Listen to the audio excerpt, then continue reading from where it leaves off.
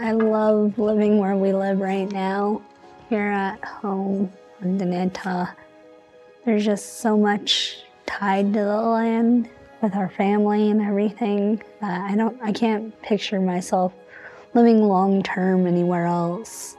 Weaving has always fascinated me since I was a kid. My paternal grandmother, she wove, and I always just thought it was super cool seeing her take wool and turn it into a beautiful big rug. She used to really stress that when you weave, you should only put good thoughts into it because those good thoughts carry on to the people that receive your art. By the time I got pregnant with Naiomi, we were living in Chandler. I didn't know she was going to be born with a bilateral cleft lip palate. We didn't see it in any of the x-rays. My doctor wasn't aware of it. They lifted her up and put her on my chest, and I was stroking her head, and she went sideways, and that's when I saw that, you know, there was a little bump right here underneath her, where her nose should be. I was just, what happened? Like, what, is it something I did? That was the question. This is a very devastating diagnosis for families, for all families, and they very commonly know nothing about cleft lip and palate, and so it is devastating in that regard, and they begin very quickly to learn that the care timeline is really quite long. I met Naiomi Glasses as a baby. She was born with a complete cleft of the lip and palate on both sides, so a bilateral cleft lip and palate. The repair of a cleft lip and palate can transform a child's life from one of being ostracized to one of being accepted and considered to be normal. When I was 5, I went to preschool. Then this new girl came in, and she asked me, like, why do you look like that? Why are you so ugly? And like, I had never experienced anything like that. I just knew that I had a bilateral cleft lip and palate.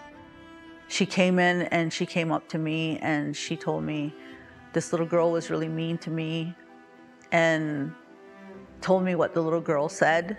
And so I just asked her, well, what did you say? You know?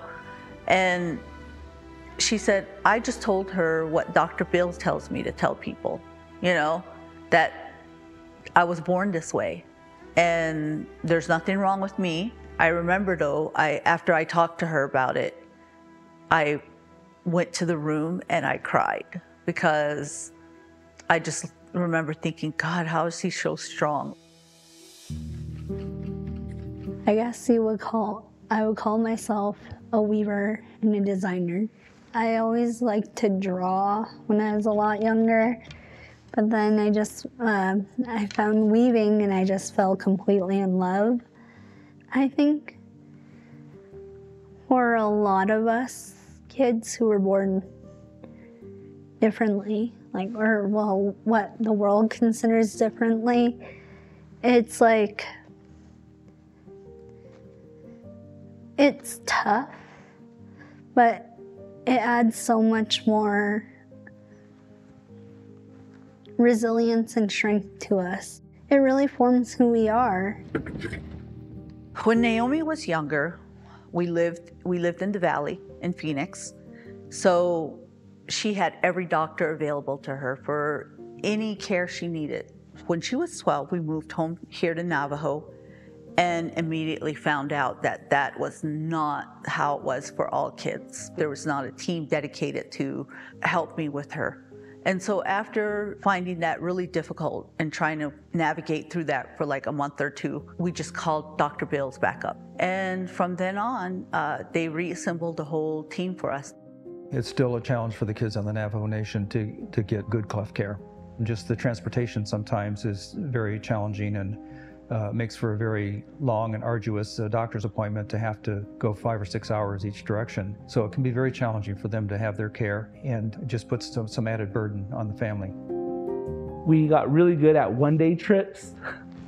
We would take off like at 4 o'clock in the morning, get to our appointments by 10, 11, and then we just get back on the road, be home like around 10, midnight, somewhere around there. You just kind of get used to it. Like, it's something you have to do if you want to get the care. I know other families have told us that they had to stop care, like once the basics got done, and then after that they kind of just stopped. They don't do the therapy, they don't do the follow-ups because of travel. We started to meet other kids with cleft lip palate issues here on Navajo when Naiomi and I would be out and about. So that's how her advocacy began, is just meeting people. I know quite a few children born with a cleft lip and palate. There's one in particular that I see often at Herd Market because she's another artist's child in Phoenix. Every time I see her, I just remind her how beautiful she is. Nijoni's like super brave. Every time we go to the art show, she knows that she's gonna go, find Naiomi and talk to her and say hi. And I think that it just gives her a community and helps her see that everything's gonna be fine. The Cleft and Craniofacial Center really just have walked us through every step. Sometimes I have to miss school to go to the orthodontic or my braces or my expander. My expander is it doesn't really feel like anything but a little thing in your mouth. She's 8 and she's got braces and headgear and surgeries and things that most 8-year-olds don't necessarily have to deal with. Next month, she'll go for her bone graft surgery. And what are they gonna do? Dr. Thing is gonna do a bone graft with my hip and my mouth area. I feel kind of scared and I want it to go quick. What do you get to eat a lot of after surgery? Ice cream and boba. I've been able to design floor rugs, blankets, and now clothing with Polo Ralph Lauren. My mom, my dad, my brother, and my late sister were the biggest cheerleaders in my life and told me I could do anything. And so I think that's really helped, and I feel like I can enter spaces that someone that typically looks like me wouldn't feel brave enough to enter. With the second release of the Polo Ralph Lauren and Naiomi Glasses collaboration, I'm so grateful that we were able to donate a portion of the proceeds to Phoenix Children's Foundation. I believe that philanthropy creates a world where we have the ability to take care of the entire individual. The Cleft and Craniofacial Center, it's really important to us. And when we drive down Thomas Road, Nijoni's like, that's my hospital. That's where I had my surgery. That's where I go. It means a lot.